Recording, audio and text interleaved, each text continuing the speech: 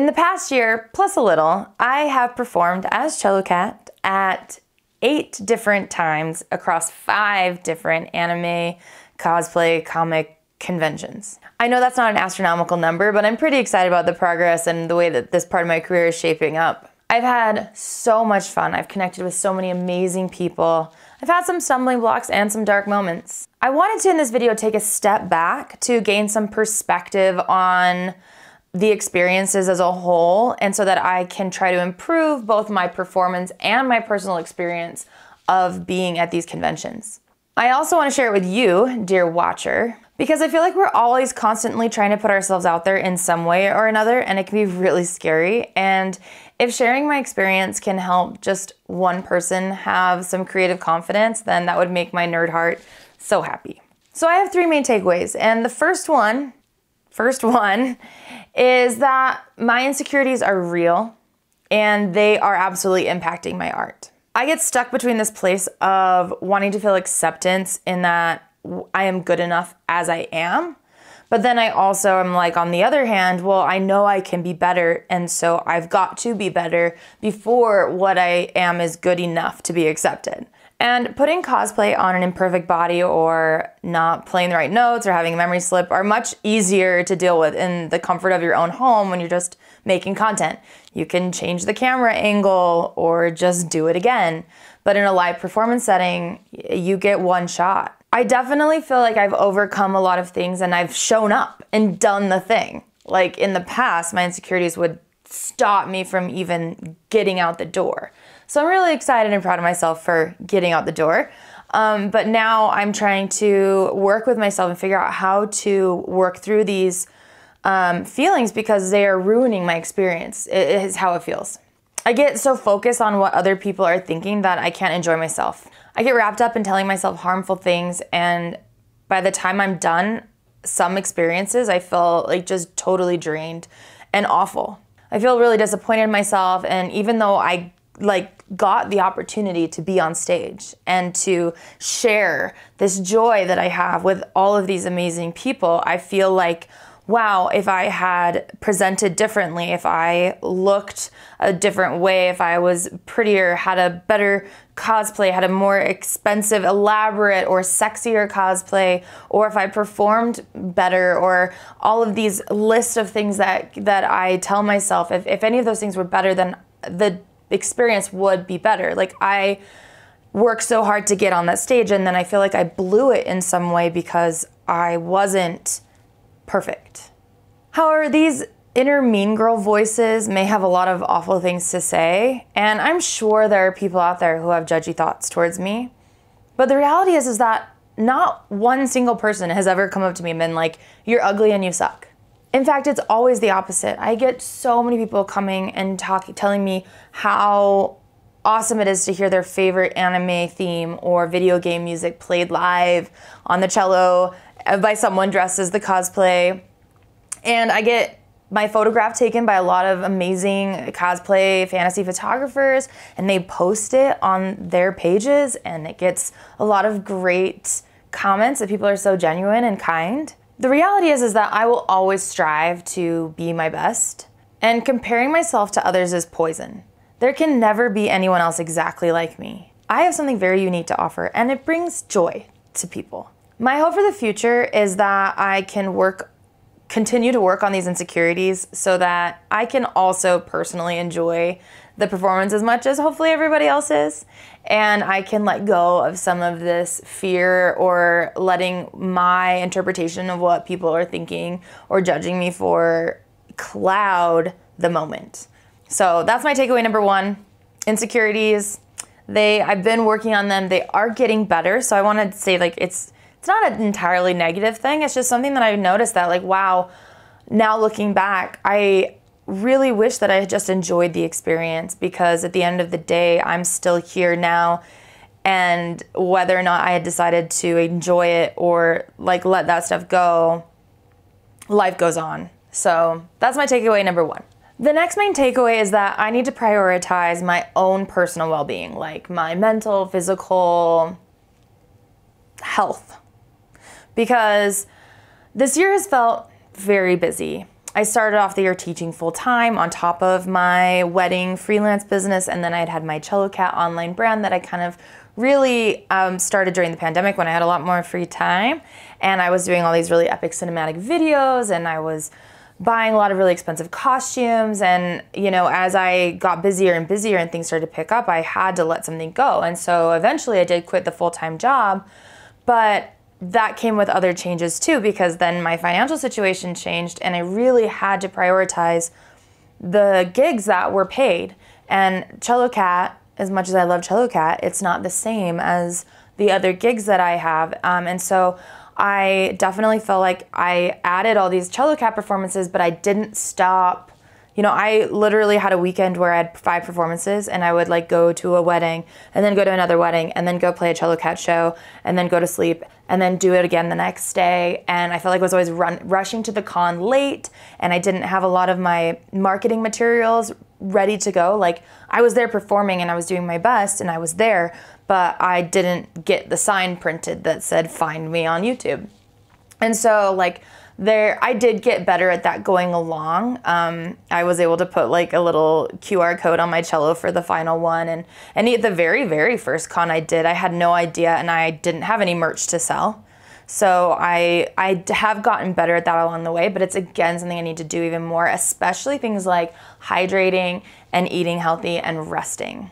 At this point in my career, most of the conventions I'm at aren't really paying me to be there. They might be giving me a little bit to help offset the travel or whatever costs, but it is an expense to go.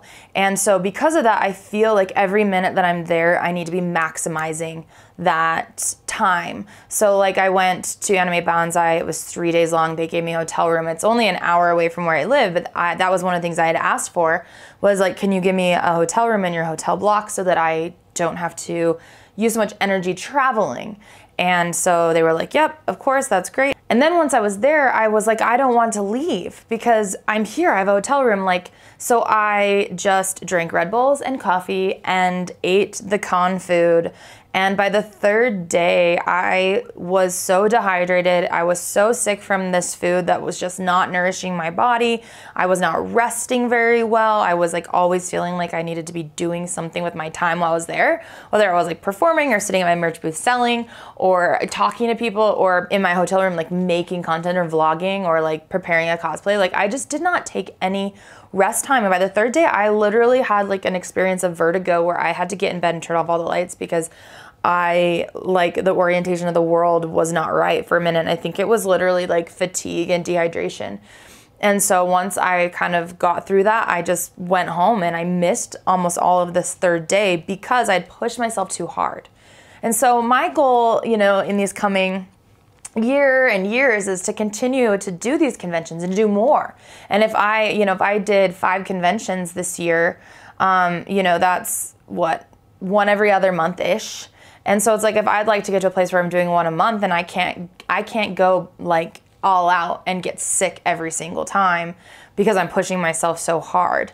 I need to approach it from a place of sustainability. How can I continue to do this and come away feeling energized and excited? And I do have to say that on the last one, I think I did a really good job with that. I drove down to Vegas and it was exhausting because I drove down and got a hotel room for one night and then played the show the next day and then drove home because I had a gig the next day. But I was so careful. I made sure to not bite off more than I could chew.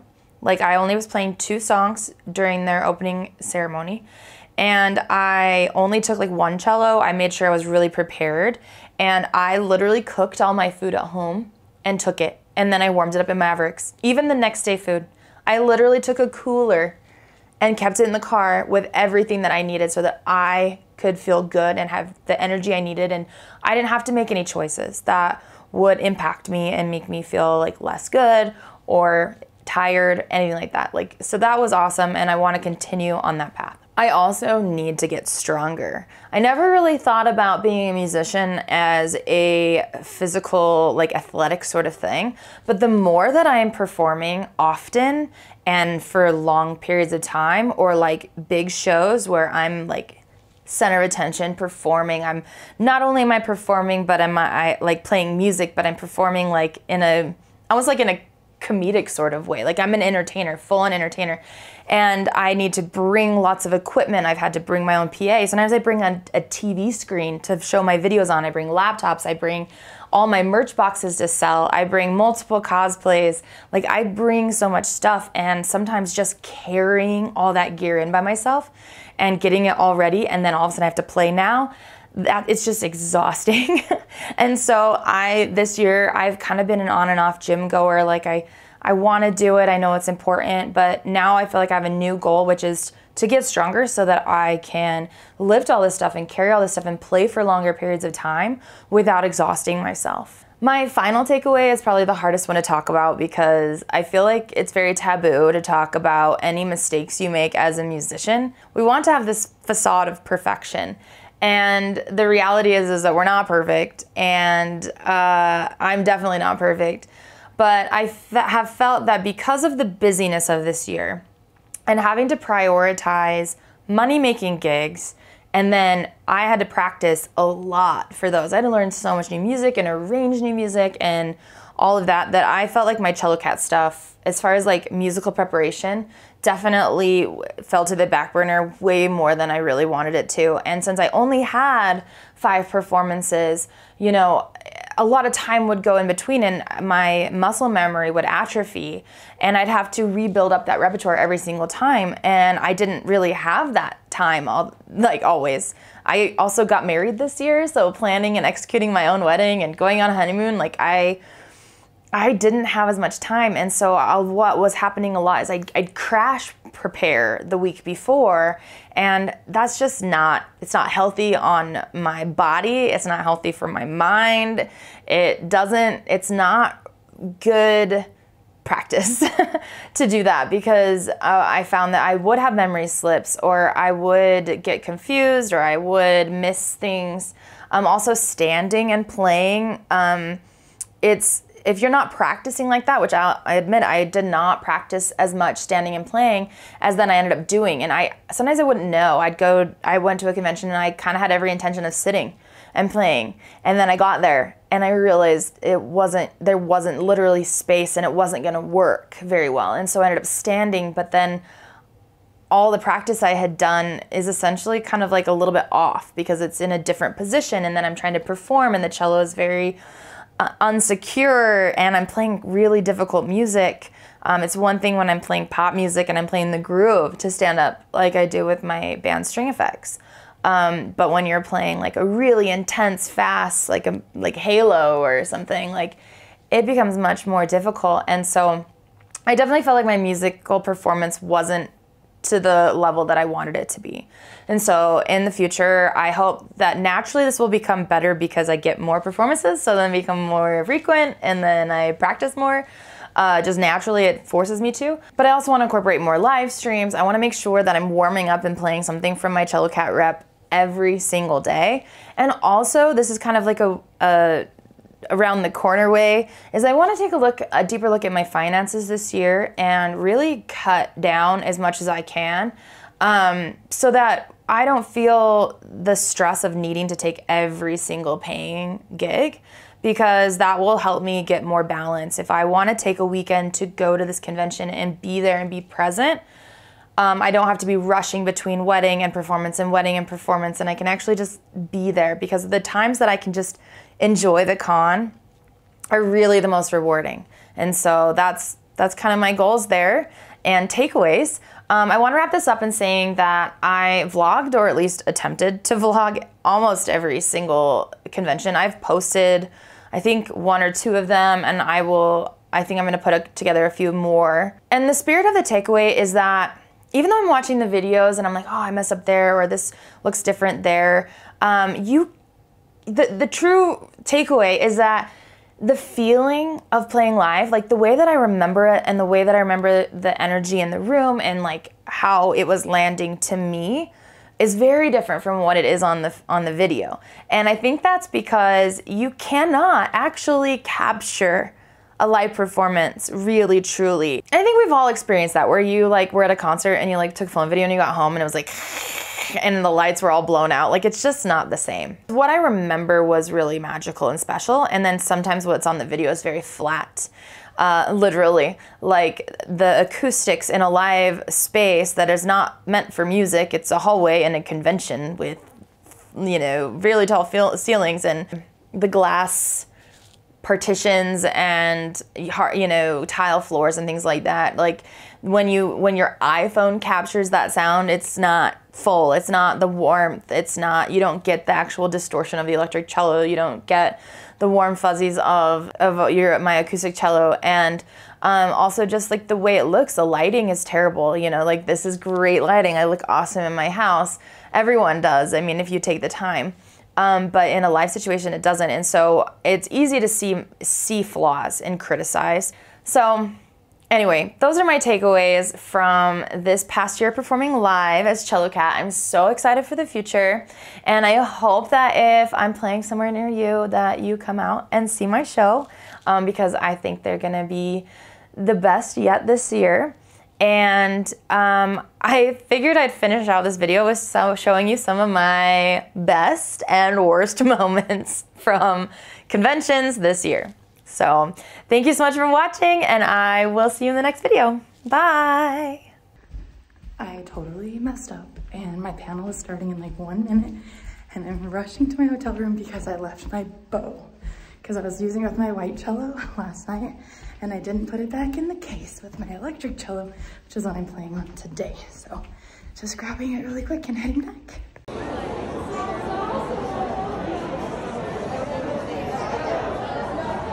Cello. Some anime video game. Nice. Well, I saw you guys last year, so.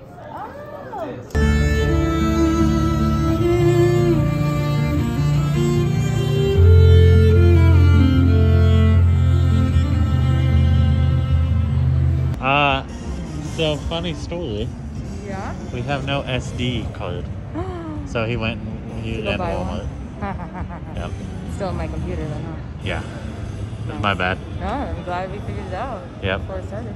Most people laughed sort of at my dumb jokes. That's a success in my book. That's what you can go for. Like, it's all your